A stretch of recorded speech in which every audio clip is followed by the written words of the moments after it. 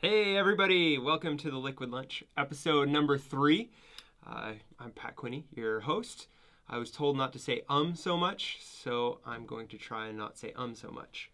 As always, I'm joined by Level 6 owner, founder, Stig co-founder, Stig Larson. You remember yes. your name? Yeah, Stig. So Stig is here. And today we are discussing how to choose a paddling top. We tried to have a guest, just fell through, and we're in the midst of some traveling, in between some traveling, so that's why we're recording a little earlier than we usually do. And yeah, so we came up with our how to choose a paddling top. But before we get into our topic, Whitewater Brewery, as always, supplying us with the beer.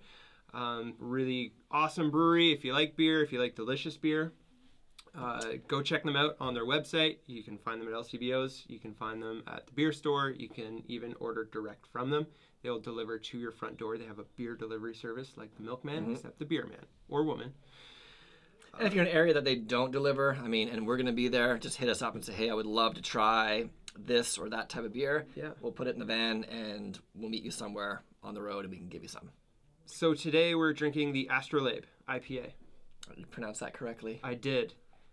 A lot of people say Astrolabe. It's Astrolabe. It's named after the navigation tool, nautical navigation tool used to find latitude. Wow. Did you know that? Nope, I do now. That's because you're not smart. I'm the least smart in this room right now. All right, cheers. Cheers. Thanks Episode again, 3. Whitewater Brewery. Yeah, that one's delicious. Good. Hoppy. It's an IPA. But we'll do a review. We'll give you the full verdict at the end. News. Lots of news. Let's get into some news. Lots of news. So, right now we have our canoe sweepstakes going on. So let's just jump right into that. We've got a bunch of great partners. So you can go on our website. I think Jesse's putting it up on the screen right now. So from us, you can win, if you sign up for this, you can win a full package. But from Level 6, what you're getting is a Nahani jacket, the Temagami pants, barrel harness, a 60-liter barrel, and a yoke pad. Yep. We've teamed up with Gear Aid. They're donating a bunch of stuff. I'm not going to list it all because there's lots of items in here. And then Night Eyes as well. We've got Watershed dry bags on there. Yep. Jet Boil. And then we partnered up with Salus as well. Yes. And 2 other, they're not businesses, but they're 2 talented individuals. So first we partnered up with Kevin Callan, who... I guess he is a business. He does a speaking tour. He writes these really fun, quirky books about canoe tripping. His latest one, Once Around Algonquin, you get tons of wicked reviews on it. He gave us a signed copy, so the winner gets a signed copy from Kevin Callan. And then a really beautiful prize from Andrew Zito. He created a recycled skateboard canoe paddle. So I'm going to grab it off the wall here so we can show it to you guys.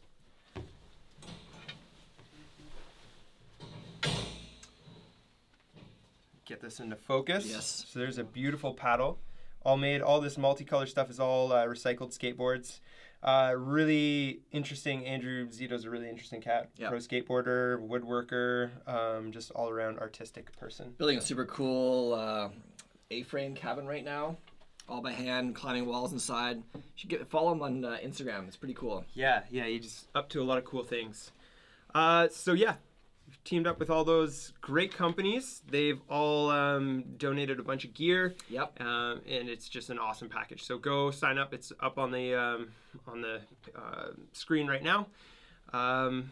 Salus, did you want to say some quick words about Salus? It's funny because I've been using my old slalom racing equipment, my slalom racing PFD, and I've been crushing some laps in the morning with a couple of staff and on the mighty rivers here. And one morning, classic Stig Larson shows up the river without a PFD, forgot it at home. Classic. So Kevin, our project manager, happened to have a Salus Jazz PFD. He was like, try this. Honestly, the most comfortable PFD I have ever used in my life. Nice. It is that good. So free shout out to Salus, that PFD, the Jazz. If you guys are looking for a PFD, a new PFD, low profile, tons of adjustment on the inside. the Jazz is the way to go. Yeah, anyway, another Canadian company. Another Canadian company, and I don't know, it's I usually don't do this, but honestly, it's so good that I actually wrote Steve going, this is the coolest PFD I've ever tried. So Cheers, Salas. cheers, Dallas. Yep. So good company. Excellent. And then the next thing we need to get up or talk about is the King of the Alps. Yes. You yeah. get to go to Italy. You get to go to Italy. So we're really expanding in the European market. Yep.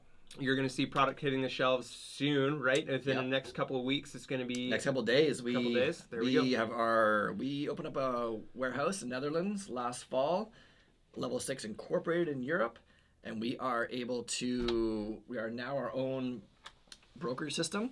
So what we do is we are now what's going on here? I don't know. There's a lot recording live. Just recording live. Not a big deal. No big deal. It's not important. Just interrupt us. Yeah. Yes, so level 6 now is we are legit in Europe. Our pricing is even across the board. We've cut out a lot of our distributors, and now we are managing our own growth. And with that, it's a bit more work, of course, but we kind of anchored with the King of the Alps race. When I was at a trade show last fall, Paddle Expo, I got to meet the 2 founders of this event. Amazing people, and I knew right away that was the event we had to become the title sponsor of. So we have a multi-year contract with them. You'll see level 6 on the bibs, the tents, the flags, and I'm flying there on June 5th. And you said, so it's in Merano, Italy? Merano, Italy, where I used to race slalom. Yeah. One of my favorite cities and my favorite World Cup sites. Cool. Still a totally natural river. You like it. It's a lot like the BC kind of river running. Yeah, where Boulder Gardens. Boulder Gardens, beautiful glacier fed. It can be class 2, 3, or it can be like a heavy class 5. Cool. So what's nice with the King of the Alps is that how the river comes down is there's a section for beginners, a section for like the pros, and a section for the old masters. Yeah, which is rare because I find a lot of events these days are either a hardcore, class 5 event where only the best top paddlers can show up. Yep. Or it's, just there's no in between. It's either a beginner or an extreme race. Yep. So it's nice to have the full range of paddlers and skill sets, and there's something there for everyone. So for sure. Please, if you're in Europe, if you're in Italy, if you want to travel to Italy, go check it out. Yep. Hopefully I can go next year. Yes. And even on that whole, like what's going on with level 6, we also hired a European sales manager. Yes, Ben Campbell. Ben Campbell. So you'll see him in his van. Yep. He's got a van with big level 6 logo on it. So if you see him, say hi. Yep. You'll see Stig at the festival. So please come say hi to Stig. Yep. Give him some high fives or beer. Yes. We'll have stickers and hats and all that stuff. We did a ton of custom swag for King of the Alps. Anyway, it's going to be super cool. Cool. Sweet. What about you? You're I'm hitting the road next Wednesday. I'm all over Southern Ontario. I get down to Detroit. I'm going to go do a clinic there with some staff at a store, and then we're going to travel all over Ontario. On my way back, just spreading the good word about level 6. And then I think a couple weeks off, and then Vancouver. We're kind of, it's peak season for us here. We're burning the candle at both ends. Yep. But that's just the nature of the beast when our season is a lot shorter. Yes. We don't have ski stuff to get us going through the whole year, but it is fun. So Yep. you'll see me in the van if you're in Southern Ontario, and you see we've got a brand new Sprinter van with our logo on it. So if you see it, give us a honk. cool. Moving on, let's get into it. Choosing our theme today, or our topic today, is choosing a long sleeve paddling top. So right now, dry suits are starting to go away. We're starting to get that warmer weather. But it's still not quite warm enough, or the water definitely isn't warm enough where you can just go with a regular just sun protection top or no waterproof breathable membrane. Right now in the Ottawa, there's still a ban on the river because super crazy flooding here. Yeah, which is unfortunate. I know a lot of people are itching to get out paddling, but there's a bunch of other rivers that people can get out on, the Rouge, the Petawawa. So now we're going to talk about choosing long sleeve paddling top, and we're not just going to limit it to one specific discipline. We're going to go through our whole range of long sleeve paddling tops here. So we'll start with rec, sit on top, canoeing, and kayak fishing. That's kind of we've got jackets that kind of fall within that realm. And certainly when we're talking about these jackets and we categorize them, they're not just limited to those sports. So Right, and we also don't do a good, better, best necessarily at level 6. We kind of do like the best for that style of boating or that type of activity you're doing. So we don't do 4 jackets in the hardcore sea kayaking. We do one, and it is the best at everything it does. Before we get into... Jump the gun. Sorry. Before we get into actual specific paddling jackets, that we want to talk about exhaust. Yes. So exhaust is our proprietary waterproof breathable membrane. For those of you that don't know, there is a learn page on level6.com. You can check that out. There's an awesome video that breaks it down, hosted by yours truly. And then there's also a blog on how it works. But essentially, it's a waterproof breathable membrane, Teflon membrane. Yep. And we've got a bunch of different thicknesses. So you want to kind of walk us through that? I see you have some samples. I brought swatches for everybody here to see. So there's a couple different ways of making waterproof breathables, and I know we talked about it briefly before. But we're going to go with like the basics: coatings versus laminates. We do laminates. Gore is a laminate. Teflon membrane. The reason why we use laminates versus coatings, a lot more consistent. We find them a lot more abrasion resistant, a lot more durable, which is a key factor in paddle sports. But lots of companies do different things. Over our 22 years of experience, we've stuck with a laminate like Gore. So within that range of fabrics, and I'll focus these in on the camera in a second. There's kind of like the lightweight versions, and then there's heavyweight versions. Of course, the lightweight fabrics are better for for lighter weight activities. More compressible, less restrictive, if you will, like less bulk to it. Yeah. So lighter weight material, like in terms of a climate, we would say humid, hot areas, you'd use the lighter weight material.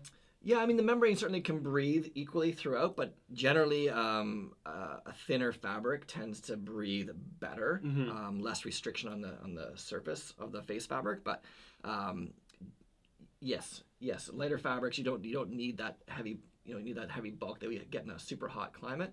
However, if you're in a really hot climate, lots of boulder gardens, cold water, you could certainly use a heavier weight fabric just for durability. So we can start with number one. We do a 2.5 ply and ultralight, a 2.5 ply, we call it regular, and then we have our 3 ply. We don't do a 2 ply. A 2 ply fabric, so if you look at this, you can kind of see, this is a 2 ply fabric. This is our ultralight fabric. You can see on the inside. Can you see that, Jesse? Can all the viewers see that? See that there? Yeah. Okay, good. So this is a 2.5 ply. We print on a topographical print on that. That's actually the 0.5 ply of it. And what that does, it allows the membrane to protect it from abrasion from the inside when you're paddling, your life jacket's binding with your underarms.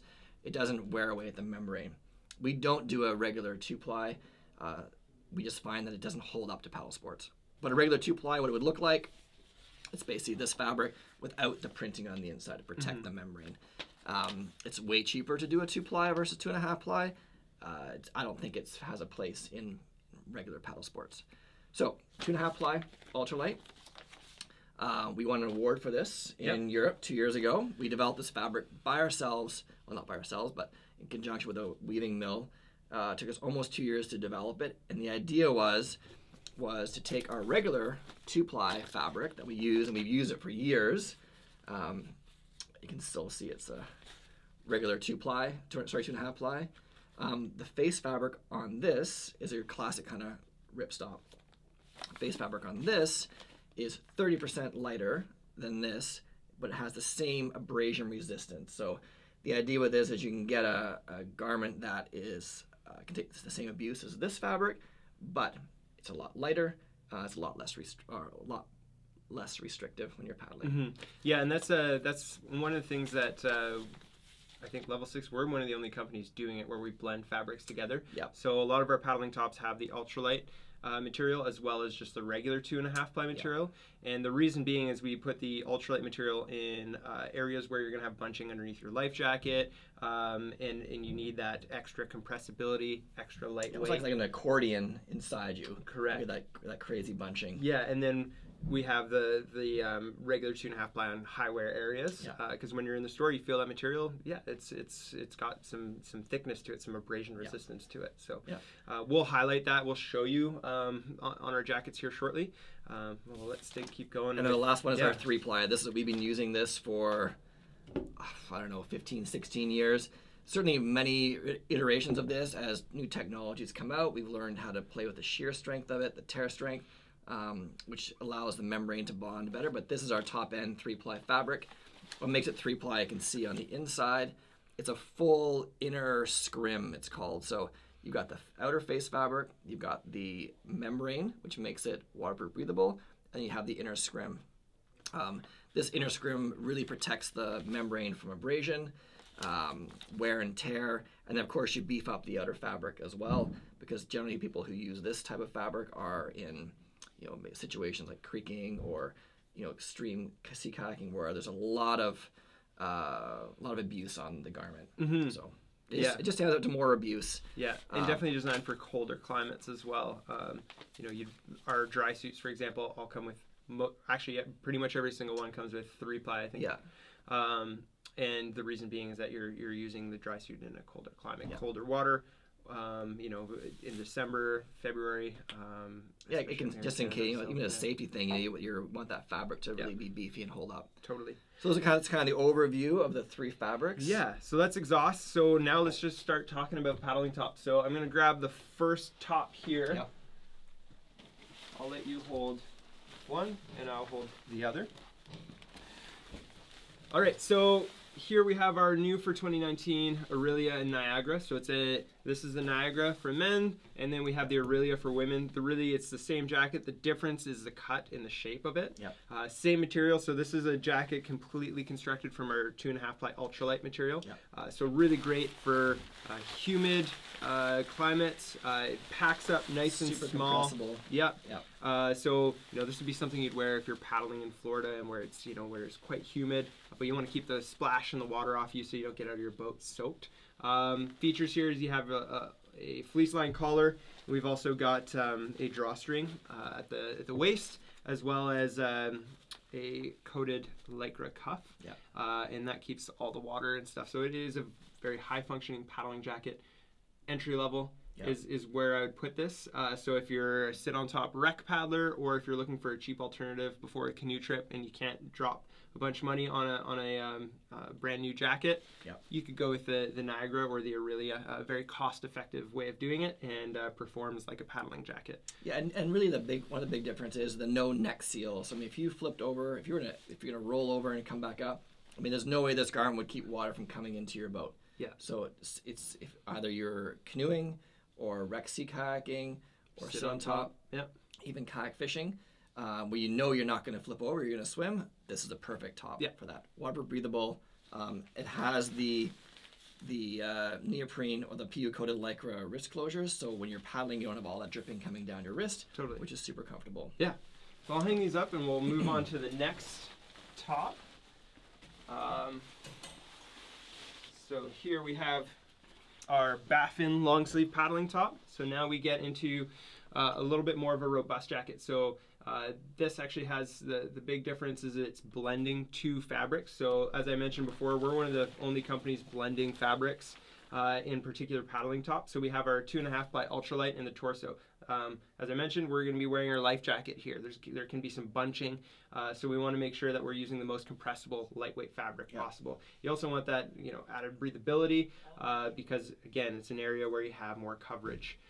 And then on the shoulders, in the lighter orange or red, depending on how your eyes work, we've got a regular 2.5 ply material. And then the big difference, we've got a neoprene closure at the top. So again, this is just a more robust splash jacket. And then a real neoprene tunnel closure as well. So if you're wearing a spray skirt and you flipped over in this and you roll back up, water is gonna come in there compared to like our Astrolabe Borealis or our dry top series with latex. But you know, for all intents and purposes, going to keep most of the water out. And the benefit to this, if you don't like latex, you can open this up and there's a pretty solid gusset, so it can really be breathing through on those hot days, or if you don't like stuff around your neck. Yeah, definitely. So that's the Baffin. Comes in a couple different colors. Yeah, we have. I didn't bring out all the colors because we'd be here for a long time. Again, another his and hers. So we've got the Ellesmere, which is what Stig's holding, and then we've got the Torngat, which is what I'm holding. Once again, we're blending fabrics. This is actually probably one of our best-selling jackets. Yeah. You can find it basically anywhere that we sell products. Most people carry this jacket. Now, this is a really versatile jacket. So again, 2.5